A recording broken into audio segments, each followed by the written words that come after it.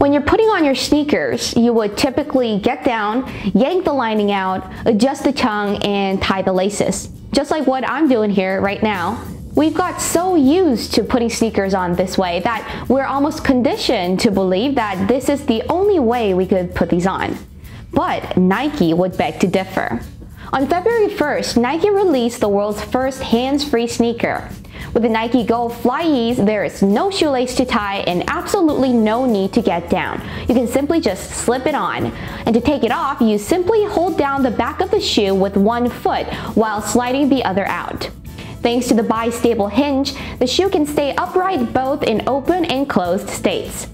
This is the newest addition to Nike's Flyease line, which made its debut back in 2015.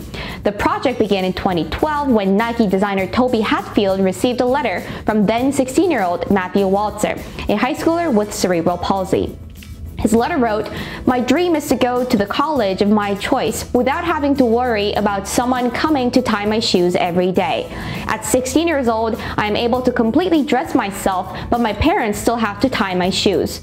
As a teenager who is striving to become totally self-sufficient, I find this extremely frustrating and at times embarrassing." Hatfield had been designing for Paralympians and working with Special Olympians on similar challenges, so he reached out to Walzer and began developing prototypes with him.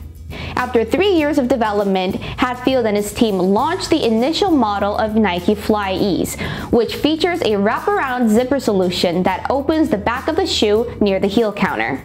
This made it easier to slide the foot in and out and also eliminated the need to tie shoelaces. And Nike didn't stop there. To quote the manager of Flyease Innovation, Sarah Reinertsen, Nike, quote, "wanted to make shoes easier for everybody."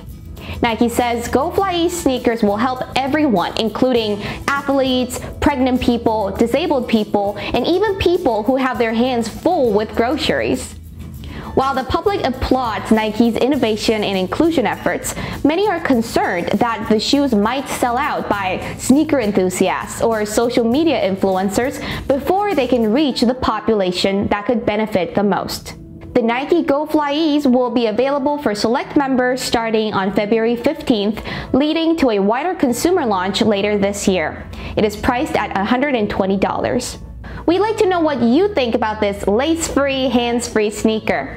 Please leave a comment below and make sure to like this video and subscribe to our channel at Dreamyoungmedia. Thanks for watching!